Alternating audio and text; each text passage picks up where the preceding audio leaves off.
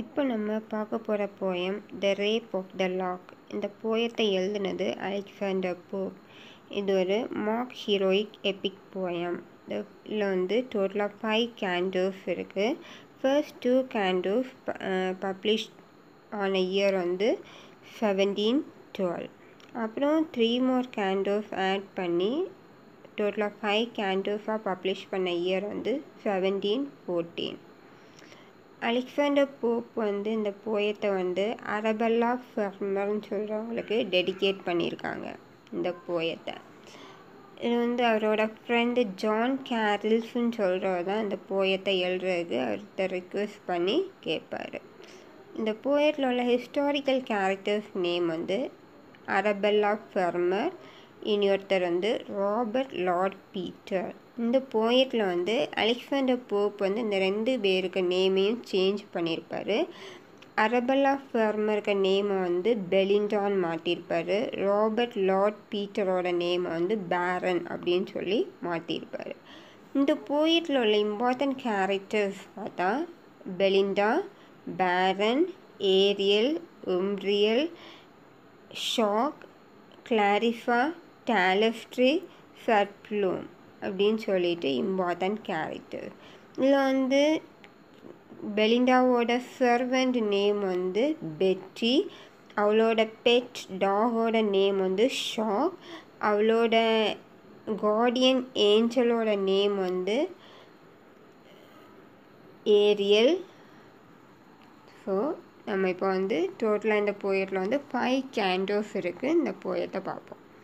இந்த போயத்தில் ஸ்டார்டிங்கில் எப்படின்னா பெலிண்டா வந்து தூங்கிட்டுருக்குறான்.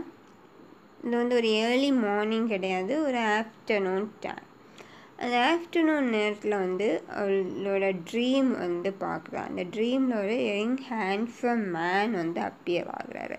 அந்த யங் ஹேண்ட்ஸம் மேன் யாருன்னு சொன்னால் அவளோட கார்டியன் ஏஞ்சல் ஏரியல் தான் அப்பியர் ஆகுது. அந்த ஏரியல் ஏஞ்சல் வந்து அவளுக்கு ஒரு வார்னிங் மாதிரி அந்த ட்ரீமில் வந்து இந்த பிகினிங்கில் வந்து அவளை வந்து ரொம்ப புகழ்ந்து அவளோட அழகை பற்றியெல்லாம் சொல்லும்.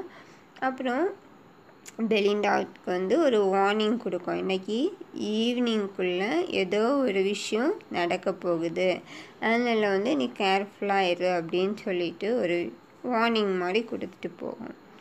இப்போ வந்து ஆஃப்டர்நூன் ஆயாச்சு. பெலிண்டா வந்து பெட்லேருந்து எழும்புறா. அவளோட பெட் டாக் ஷாக் வந்து அவள்கிட்ட விளையாடிட்டுருக்குது. இப்போது இம்மீடியட்டாக அந்த அவளோட பெட்டுக்கு பக்கத்தில் ஒரு லெட்டர் இருக்குது. அதை ஓப்பன் பண்ணி ரீட் பண்ணுறான்.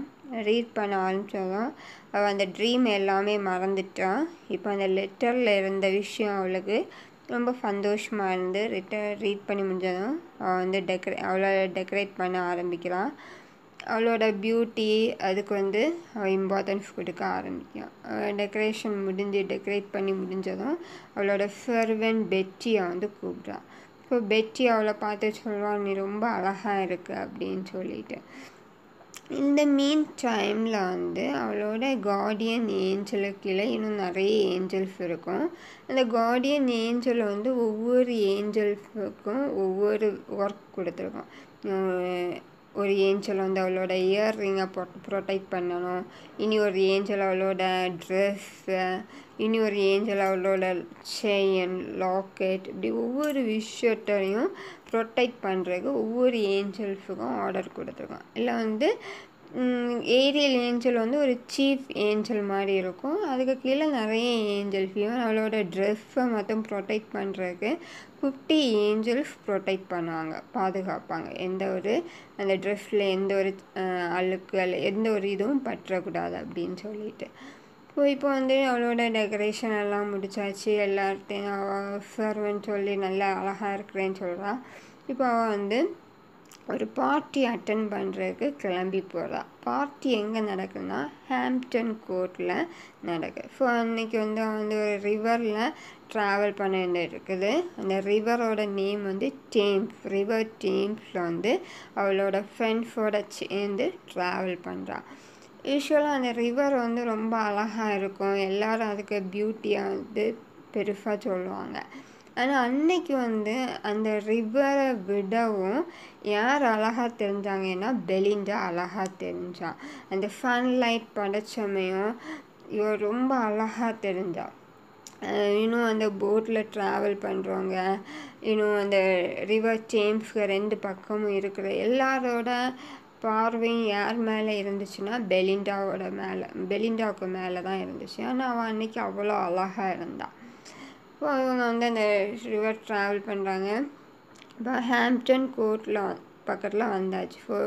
போட்லேருந்து இறங்கி ஃப்ரெண்ட்ஸோட ஹாம்ப்டன் கோர்ட்டுக்குள்ளே என்டர் ஆகலாம். இந்த ஹாம்ப்டன் கோர்ட்டுன்னு சொல்கிறது நெய்பரிங் வில்லேஜோட நேமை அந்த இடத்துக்கு வச்சுருக்காங்க, அந்த ஒரு பில்டிங்க்கு.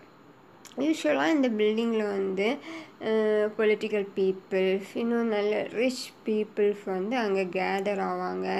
அவங்க வந்து பார்ட்டிஸ் கண்டக்ட் பண்ணுவாங்க, இல்லை பிஸ்னஸ் ரிலேட்டடாக ஏதாவது meetings, political peoples political discussion ஏதாவது நடக்கும், அந்த மாதிரி ஒரு இடம். ஸோ பெலிண்டா அவளோட ஃப்ரெண்ட்ஸோடு சேர்ந்து ஒரு பார்ட்டி அட்டன் பண்ணதுக்கு ஹாம்ப்டன் கோர்ட்டுக்கு வந்திருக்கா. அன்றைக்கி வந்து இனியொரு பர்சனும் வந்திருக்காரு. அவரோட நேம் வந்து பேரன் வந்து ஆல்ரெடி பிளான்டோட தான் தான் வந்திருக்காரு. அவர் என்ன பிளான் பண்ணியிருக்காருன்னா பெலிண்டாவோட ஹேரை வந்து கட் பண்ணணும் அப்படின்னு சொல்லிட்டு. அதுக்கு வேண்டி அவர் ஏற்கனவே காடுக்கு நிறைய சாக்ரிஃபைஸ் எல்லாம் பண்ணுவார். பண்ணி இப்போ வந்து அவர் காட்டை ரிக்வெஸ்ட் பண்ணி கேட்பார், எனக்கு எப்படியா இந்த ஹேரை வந்து கட் பண்ணணும் அப்படின்னு சொல்லிட்டு.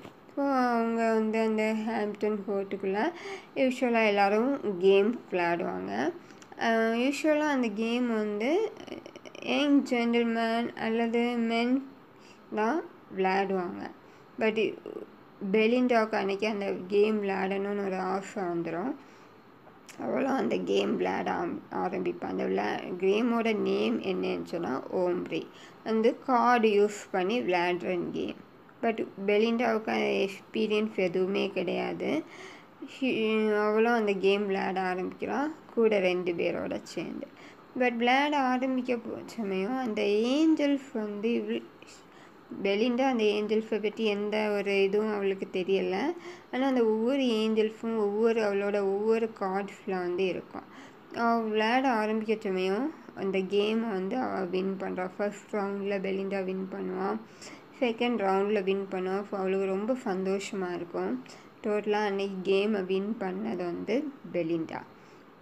அப்படி இருக்க சமயம் அந்த ஹாம்ப்டன் கோர்ட்டில் வந்து எல்லாருக்கும் வந்து காஃபி வந்து சர்வ் பண்ணுறாங்க. அது வந்து ஒரு ஸ்பெஷல். எல்லாருக்கும் வந்து அவங்க காஃபி சர்வ் பண்ணுறாங்க. பெலிண்டா, பேரன், இன்னும் அங்கே இருந்த எல்லாருமே வந்து அந்த காஃபி எடுத்து குடிக்கிறாங்க. இந்த பேரன் மட்டும் குடிக்க ஆரம்பிக்க சமயம் அந்த காஃபியில் இருந்த ஃப்ராக்ரன்ஸ் அவனோட ஹெட்டுக்கு போய் அவனோட ஒரு அந்த ஹேரை கட் பண்ணணும்னு உள்ள ஒரு எண்ணம் மறுபடியும் வருது. ஸோ இப்போ வந்து அவர் ஹேரை கட் பண்ணுற முயற்சியில் இருக்கிறாரு.